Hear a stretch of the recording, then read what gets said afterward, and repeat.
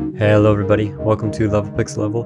Today I'm just going to do some animation tests on this character. I'll be doing a walk animation and a quick idle animation, and in the next video I'll just bring them into Unity and add a quick character controller to them. When I'm animating, I tend to animate in the timeline in the dope sheet a little bit more, and I might flip to the graph editor right at the end just to finesse some things for this animation. I'll just make my timeline from 0 to 20 here. I'll just zoom in on that. And I'll zoom in on it on the dope sheet as well too. First thing I'll do is I'll just select everything on the rig, and I'll just hit I, and I'll do location, rotation, scale to add that key to everything. Now this I hotkey when you're animating does bring up this menu, but you can automate this under the keying option. You can set an active keying set. I'm going to set mine to location, rotation, scale, and now when I hit I, it's just going to automatically key those values. So if I hit N to bring this up, I can see that. Alright, I'm just going to pull these down a little bit. I'll just make a little bit more room in my viewport. The other thing I like to do when I animate is to actually add a camera. So let's add a camera really quickly. I'll just go to my camera view, and I'm just going to pull this out and just get a nice shot of the character as I work. So I might put this over here. And in this view, I'll usually turn off the overlays, just so I can see the character just without any of my rig right there. And I'll start animating. So first thing I'll do is the step forward. So I'll usually go to profile view for this and just drag the foot forward. Maybe even curl up the toe there. I'm just going to drop the hips down too, that root control I added, just to bring it right near the ground. That is one other thing I'll quickly add, is just the plane to act as a ground plane here. One thing that really helps too is there's this option here under the viewport shading, and it's the shadow. And it lets you have a sort of a viewport shadow as you work. I find that really helpful for figuring out ground contact as I work. Okay, so I have that foot forward. I'll just probably bend the knee a little bit more and bring down the hips a little bit.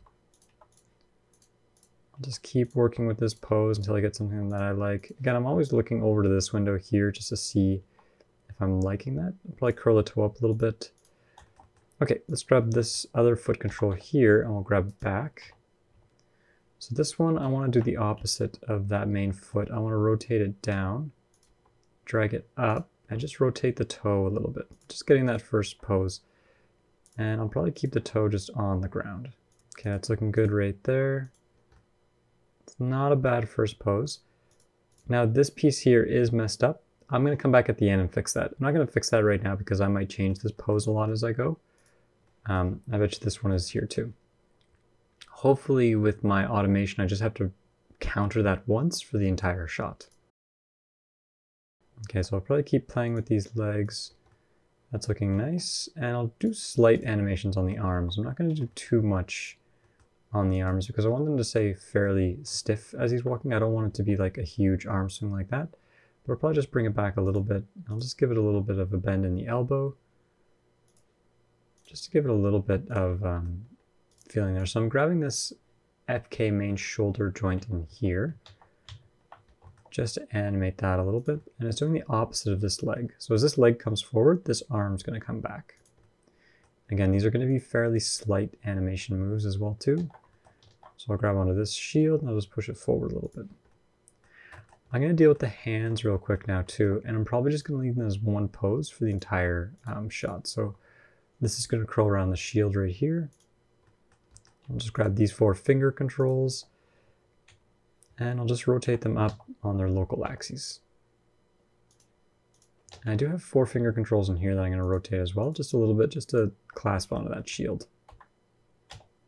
I'm hitting RY so that they're all rotating on their same axes. I think that's looking fine for that. And I'll just do the same for these 4 over here. I'll just do R and then I hit Y to rotate them on their local axes. So I'm constantly switching my view, constantly trying to see it from a new angle, just as I rotate these fingers up there. Sometimes you can just rotate them to collide and then just pull back if you're looking for that area.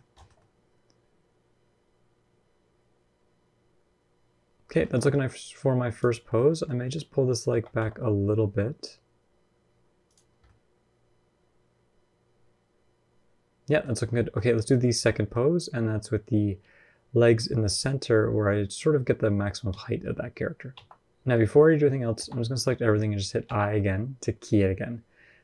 That entire time I was animating, I actually had left auto key off, so it wasn't keying. So make sure you have auto key on as you work, just to make sure you're actually adding frames, if you like to work that way. Some animators love to work with auto key, other animators love to just work with just keying things with the I hotkey or the S hotkey from Maya as they go. Okay, so I flipped to frame 5 here, and I'm just gonna grab this foot and just bring it to the middle. Actually, I'll probably just go to the transform and just zero it out. I'll zero out the rotation as well too. And I'll do the same for the toe. Okay, it's looking good there. And I'm going to grab the hip control and just lift it up just until the foot comes off the ground a little bit. I'll grab the other foot here and I'll just rotate it forward just to get that foot coming through. What I might do is just pull this out a little bit just to give it a bit of an interesting curve, an interesting pose there. Okay, the arm controls, they're going to come back sort of to a neutral position. Just a slight position here. And I might just bend that elbow a little bit.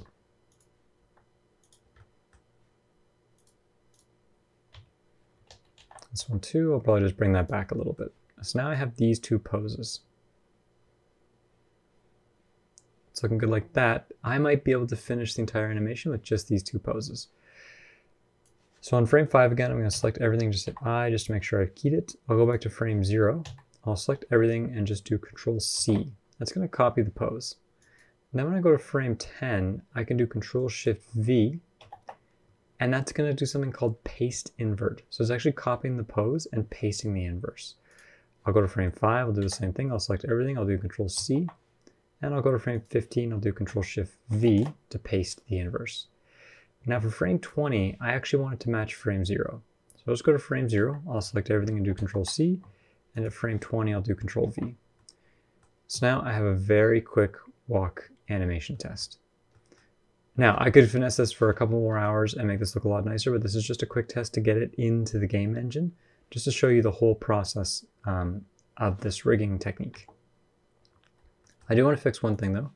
I do want to fix this piece right here, so I'll probably just grab it forward here at frame 0, and I'll go to frame 5, and I'll just key it out a little bit.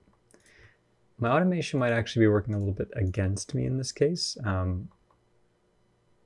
There are times where you just want to flip the automation off. I could have added a dial for that as well too. I'll go to frame 5 and I'll just counter that out too. Yep, that's looking nicer. Now I don't have to really redo that again. I can just, again, select frame 0, do Control C. At frame 10, do Shift Control V. And at frame 20, just do Control V again. I can do the same thing for frame 5. I can select everything, do Control C, and frame 15, Shift Control V. Good. So that's looking a little bit jumpy still. I'm not 100% happy with it, but I want to move on to the next animation just so that I'm doing a couple here. So this is my walk animation. So I'm going to flip it to Action Editor, and I'm going to rename this to Night Walk. Now Blender is interesting the way it deals with animation actions. So this is an action on this character, and it has one user, that user being my Night character. So Night Walk right now is one animation I want, and I'm also going to add Night Idle. And they're both going to live in this file, but as soon as I remove Night Walk from this rig, it's not going to have any users. And it's going to become orphan data. So I'm going to flip to my orphan data tab here. And notice that I just have a bunch of brushes in here. As soon as I click on this little X right here, that action is going to appear in my orphan data as Night Walk. If I were to close Blender and reopen it, I would lose this file. I wouldn't be able to switch to it unless I click on this little shield right here. This little shield makes something called a fake user. And now this has a user in the file that isn't being used by any of the rigs. Just something to be aware of if you're working with multiple animation actions and you want to keep them around for later on. Okay, let's add one more action. I'm just going to select everything and zero it out. Now as I zeroed it out, it did add a keyframe here, which is fine. And I'm just going to change my start and end to 0 and 100 and this is going to be my idle animation.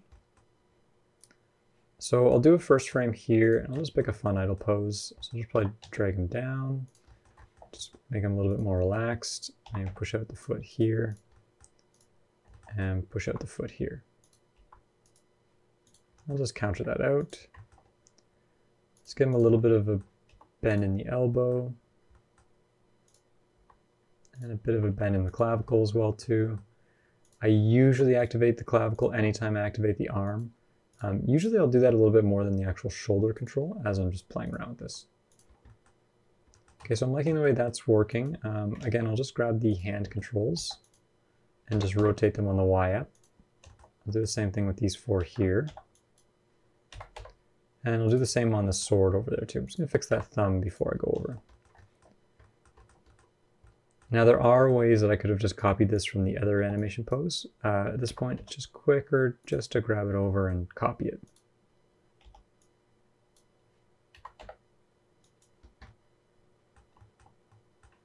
It's looking cool. I don't like how far that arm is out. I'll just drag it down a little bit.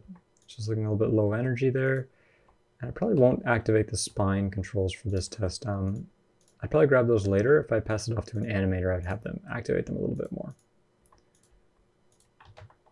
Okay, so that's looking good for frame 0. What I'm going to do first of all is copy that to frame 100. So for this idle animation, I just want a little bit of keep alive. So I could go to frame 50, and I could just pull the hips over, give it a little bit of a rotation, add a little bit of a rotation in the spine, and maybe a little bit down on the clavicle as well too.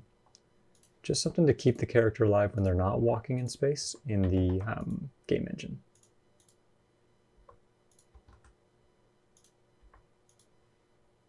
Cool. So there's my two poses right there. And now it's a little slow. So over 100 frames, it's like almost like a big breath. It's looking okay. Let's add another one at 25 though. So at frame 25, I'll just bring the spine a little bit the other way, drag the hips down, just drag these arms a little bit. I'm just adding very small changes to a bunch of controls just to get a little bit of movement in this character. So now I have this. Yep. And again, I'm watching this over here to sort of get an idea of how this is going to look. And I'll just do a little bit more on frame 77. Again, I'm just giving them slight changes through this just to give it a little bit of movement. Cool, that's looking nicer. What I'll probably do though is over here, I'm just going to see what it's going to look like behind the character. So I'm going to lock the camera to view and just come back to here because this is what we're going to see most of the time. Now, something weird was happening there, and that's because I had my camera selected and I was actually keying it because I have auto key turned on. So now you see I have all these keys in my camera, so I'm just going to select them and just delete them. And I'll just turn off auto key to reposition my camera. I'll play that again. Okay, it's looking a little bit too active. I actually want to calm it down a little bit, and I'm actually going to select everything and go to my graph editor for this. I'm not going to do this on my dope sheet and try to find those keys. I'm just going to find the big curves in my graph editor and just calm them down. So if I hit A to select everything, I have a couple of keys here that I just want to bring down. So this one here, I notice is pretty big, so I'll just bring that down there. And that probably calms it down a little bit. Let's grab this one down a little bit too. And I'm just looking for big changes in my graph. Just ones that I want to bring down a little bit more towards the center line just to have a nice smooth animation. Okay, that's looking a lot better right there. I don't want to play with this anymore. What I'll do is I'll flip back to my dope sheet and I'll rename this Night Idle. Again, I can click this little shield right here, and now at any time I can flip from Night Idle to Night Walk. And I have my two actions connected to the file, which I can change to at any time. So that's just a quick animation test I'll usually do on a rig. I could keep going with this and do a run cycle. I could keep working on that walk cycle. But in the next video, I'll show you how to bake this down to the deform rig and bring this into the game engine. We'll also talk about why I built the control rig, why it's useful, and other ways you could have done this without even building the control rig at all. You don't necessarily need the control rig. It's just something there that's to help with the process. It's a tool that you'll use to make things easier. Anyway, I'll get into that a bit more in the next video. Big thank you to my patrons for supporting me in this video, and I'll talk to you next time. Bye-bye.